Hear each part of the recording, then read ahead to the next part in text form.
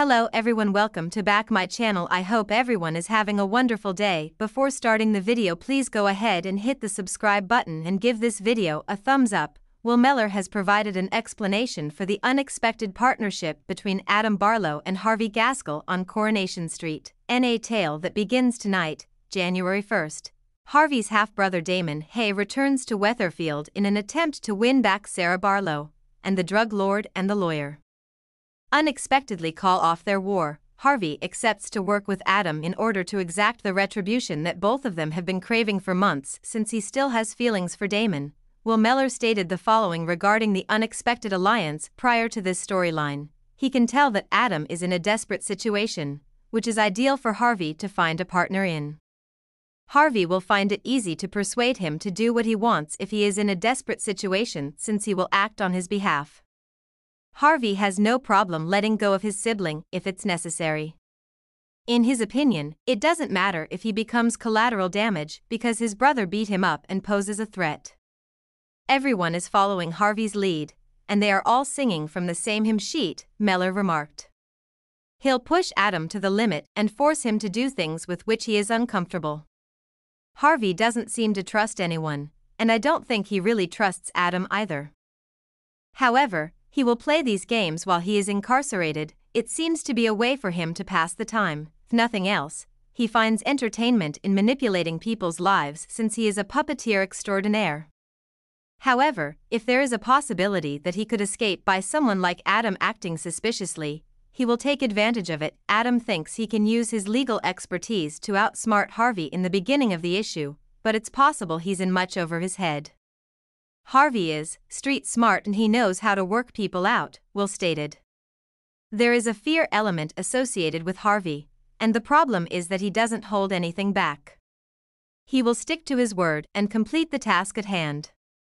He is incredibly streetwise and intellectual, as well as socially intelligent. Yes, Adam needs to be concerned.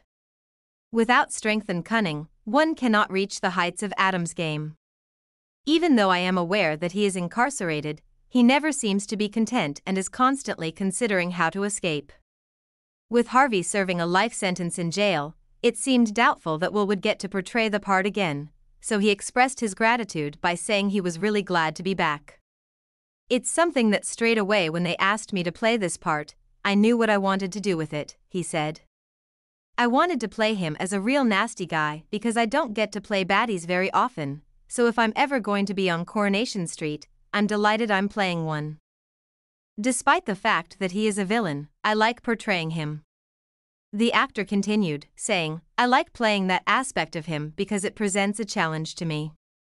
He's arguably the most villainous character I've ever played, and I don't get to play many characters like that.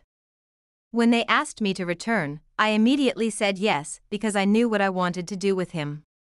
Naturally, I was concerned that the plot would hold the public's interest because, despite Harvey's villainous nature, the audience has always responded favorably to him. I was happy to return because, although he is terrible, people like to detest bad guys, and he also has a certain charisma.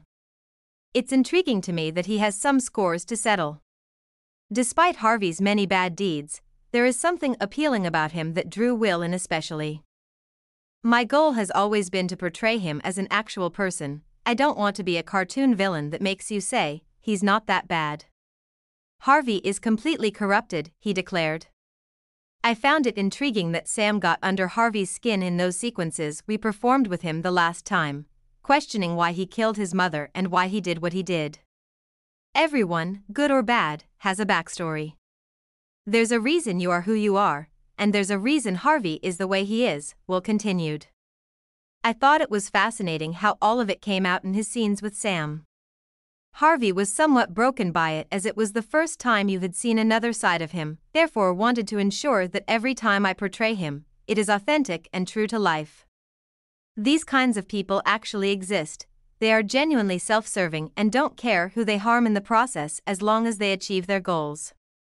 Even while Harvey seems okay to you, there's always something else on the back of his mind. Harvey may say whatever he wants, but the wheels never stop churning. You never know whether a character is on board, on side, agreeable, or something else for the audience or the others in the situations. Whenever possible, I aim to keep the audience guessing alongside him. I really enjoy playing it since Harvey's always trying to push his own agenda. Will found it particularly interesting that the soap opera would be revisiting Harvey's complex connection with his half-brother Damon upon his return in the new year. There's an interesting dynamic between them. My mum told me that Damon had me beaten up and I took it quite personally and said wait till I get my hands on him. So I'm quite glad I get to have that conversation, Will explained. Although Damon denies it, Harvey is aware of what has happened and is reassuring him that nothing is ever forgotten. Family members aren't safe either. If you wrong Harvey, he won't forget it and will exact revenge. He'll hurt him in some way. It might not even be his fault, it could be his friends or relatives. The tension that exists between them is what makes it so fascinating.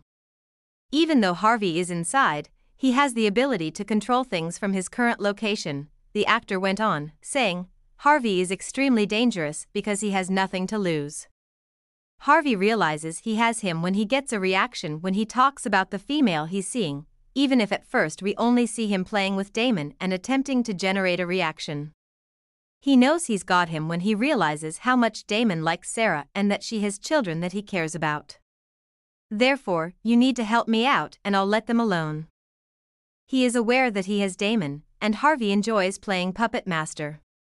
Will mentioned that one reason Damon might be able to keep one step ahead of his brother is that they both share a deep sorrow over their mother's passing.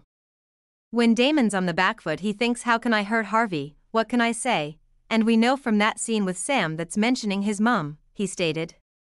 Harvey's mother passed away when he was a little boy, he has a picture of her on his prison wall. Harvey destroyed his cell in reflection following his chat with Sam. His vulnerability is that he knows his mother would not be pleased with him, but it's too late and she's not here. He is unable to consider it or show weakness while incarcerated. While you're in here, consider that. Damon tries to send the ball back over the net, but all that will do is push Harvey farther down. His only resource while incarcerated is his thoughts, and he never stops believing that if you're going to hurt, I'll come after you, your friends, your loved ones, and their children. It won't make him happy, but in prison, all that matters is getting even and making sure that others respect you.